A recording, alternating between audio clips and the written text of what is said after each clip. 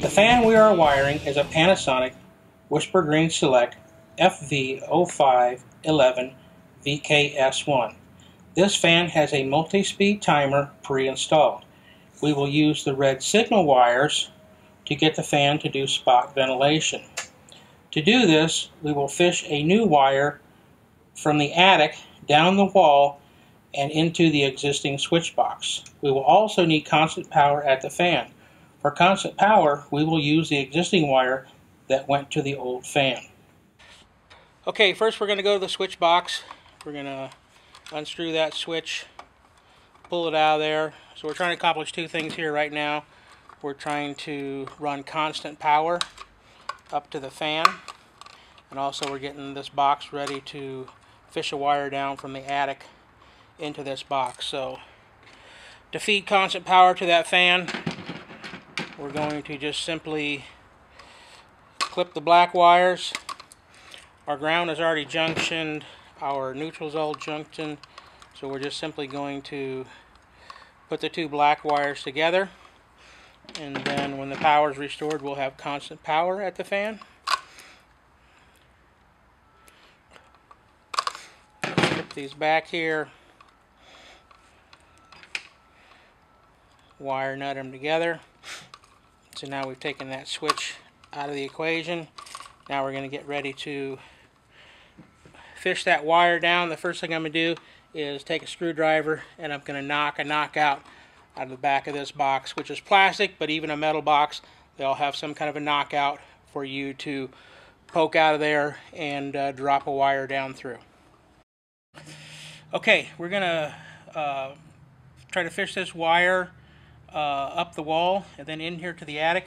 So you can see what I've done here. I've drilled a big hole right by the small hole that the electric wire was in, and when I do that, I just use myself, I think I used about 1 3/4 inch drill bit here, and just drilled that fairly close to the other hole, so that way when your hole is through there, you can see straight down into the box. So if you look at that, you can see straight down the box. You can see where that is knocked out, and just an open spot to now get a wire down. So what I'm going to use here is a fiberglass electrical fishing rod that I'm just simply going to drop down the hole, and looking from above, I'm just looking for where that knockout is done, and just drop that fiberglass rod right in the hole. Now I can go down into the bathroom and I can hook my electric wire to that fiberglass rod, then I'll pull that wire straight up into the attic. We're back down here in the bathroom, so what I'm going to do now is, you can see the fish stick is in there.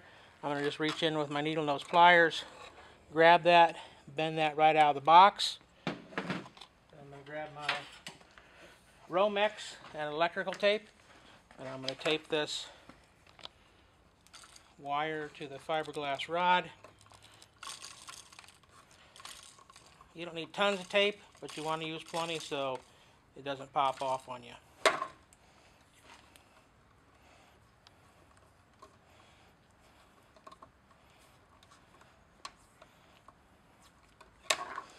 I've got that taped on there.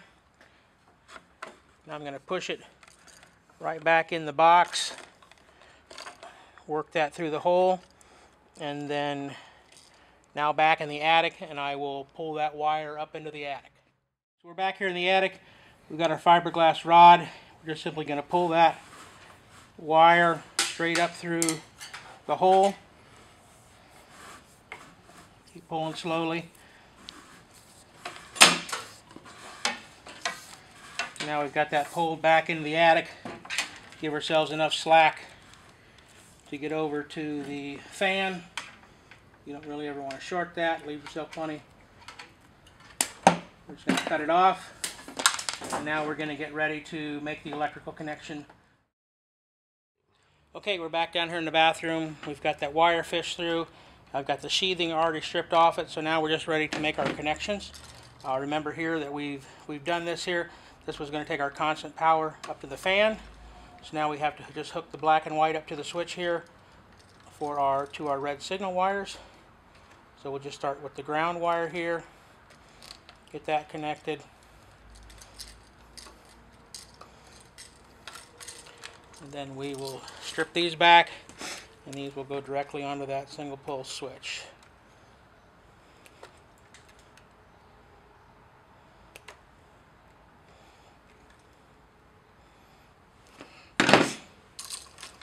So it doesn't matter which screw you put them on.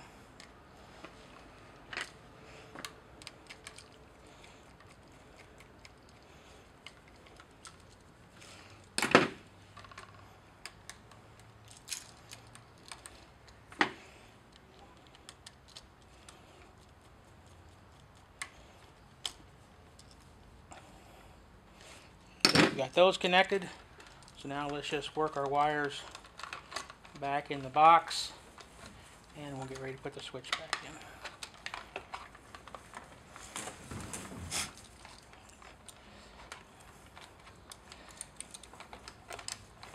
So there you have it. We're just going to screw that back in, and then we'll put our cover plate on, and we will be done.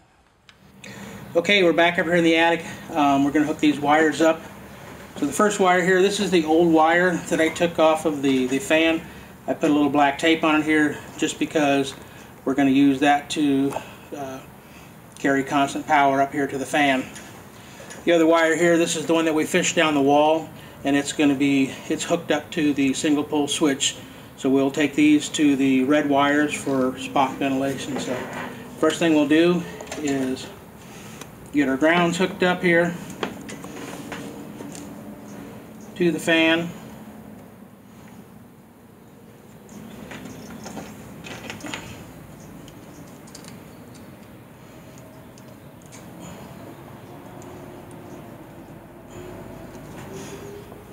Separate these here. Next thing we're going to do is hook into the common and neutral.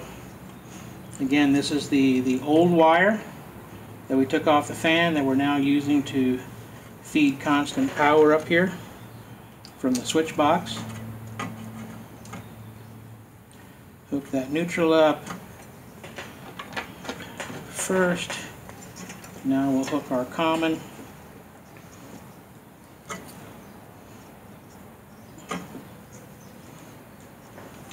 Up. Now we're just down to our signal wires, the red signal wires. Again, they never carry voltage.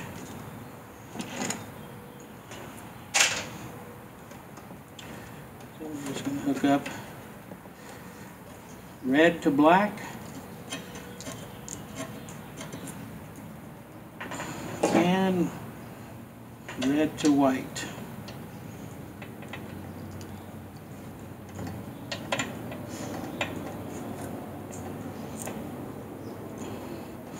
Now we have all our wires connected. So again, we're pulling power from that switch box. So we now have constant power to the fan. That'll run the multi-speed timer.